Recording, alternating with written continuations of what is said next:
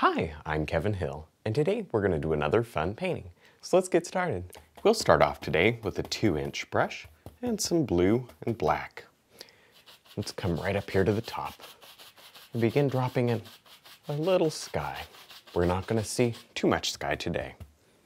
Just a little something way up here at the top.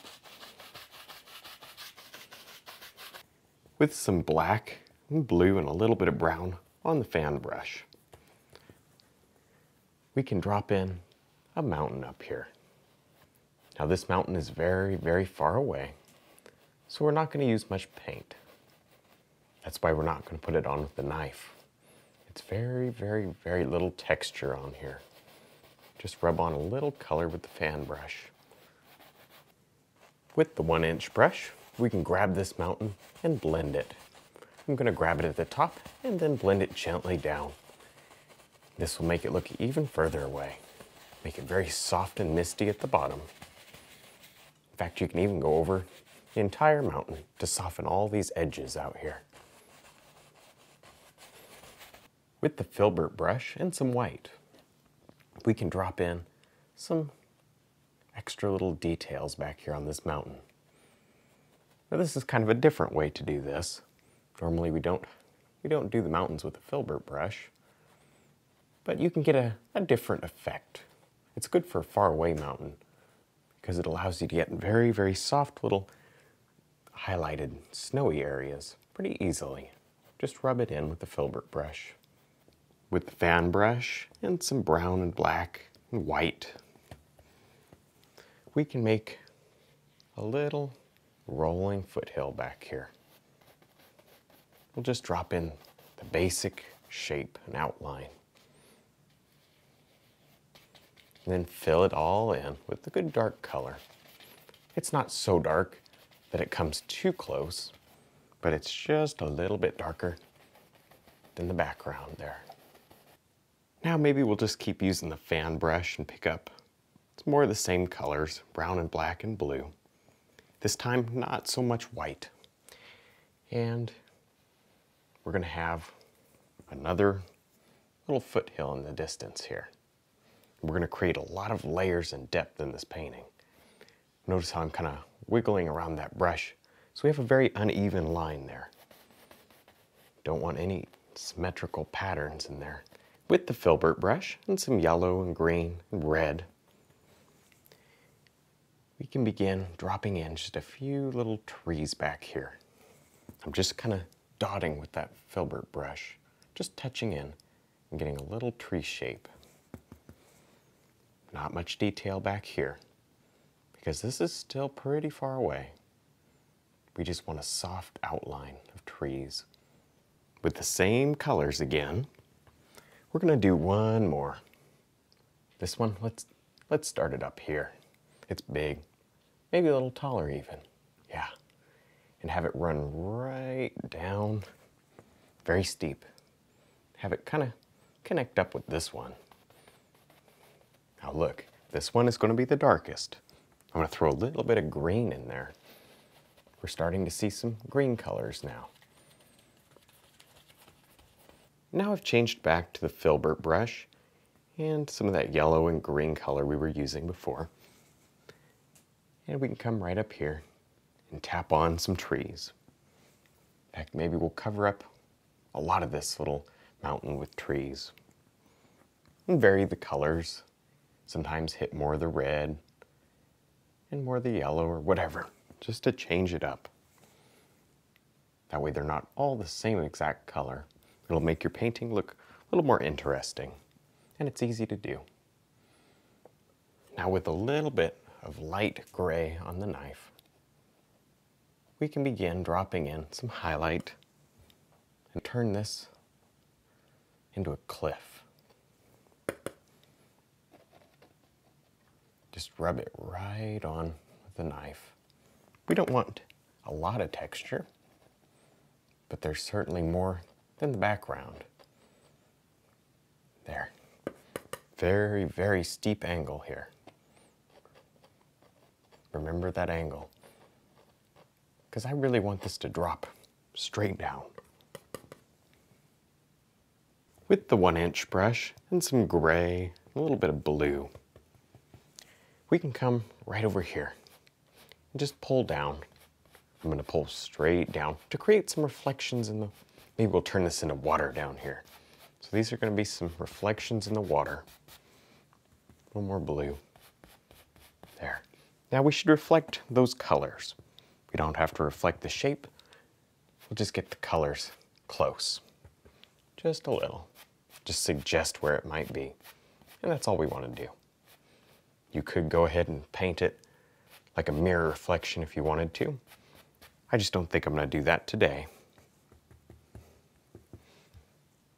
And darker over here, because this is the side that's in shadow.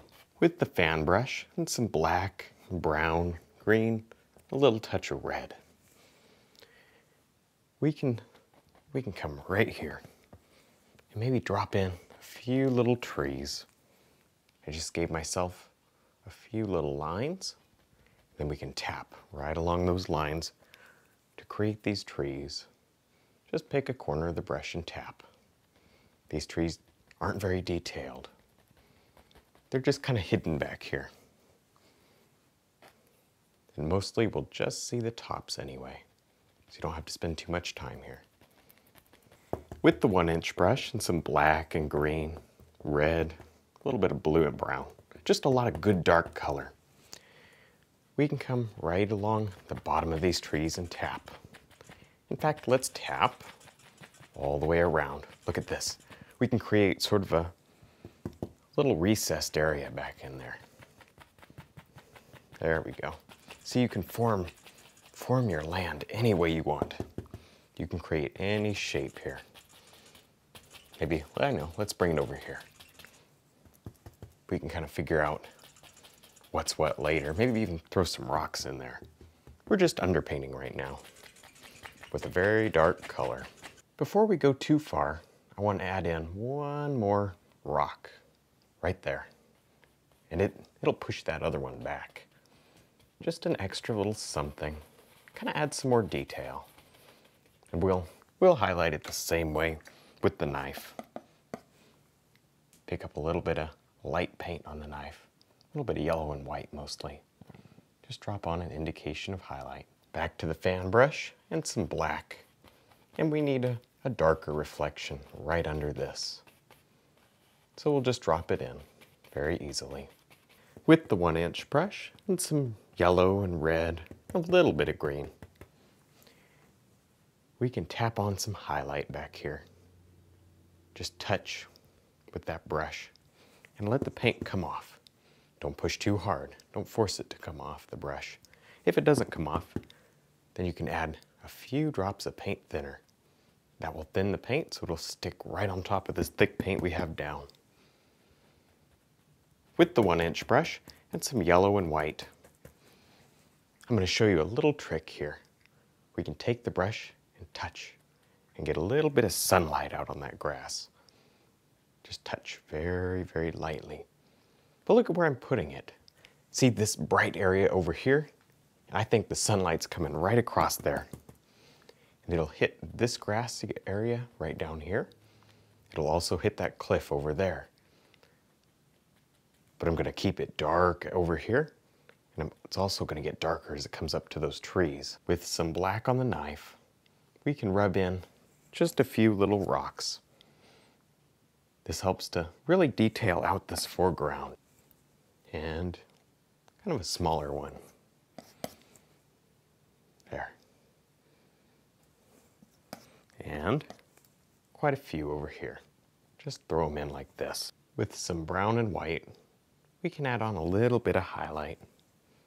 Just sprinkle it on with the knife. Just touch and barely let that knife bounce right along the rock. Don't want to push too hard or you'll lose all the nice texture in the rocks. And that's what makes them look very detailed. Now I think in our painting today, we need a tree. So let's just drop one right in. And watch how this pushes everything back. Right there. Let's have it stop right in there. And look, you just pushed all that background even further away very easily. We'll put some highlight and leaves on this tree in just a second. With brown and white on the knife, we can add on a little bit of the highlight. Just tap and touch and work your way along the tree. Keep a lot of that light on the left side, and then not so much as you come around the tree. And that'll give it a three-dimensional look.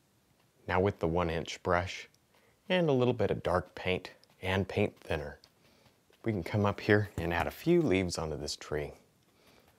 Now that paint thinner in there is very, very important because I don't want to mix with the background here. So you add a couple of drops of the paint thinner so you can go over all this stuff in the background without it mixing together.